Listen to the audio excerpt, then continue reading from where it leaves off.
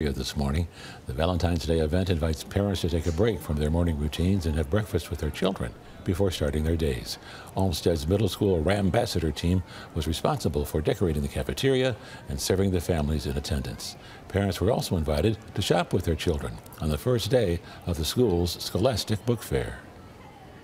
This was kind of special because most mornings, we're in a rush to get them out the door, and then today we're invited into the school and we actually get to take a few minutes to sit down and have breakfast with our kids, because that's not something that usually happens. I'm on my way to work, but I got to come in here and have a muffin with my kids.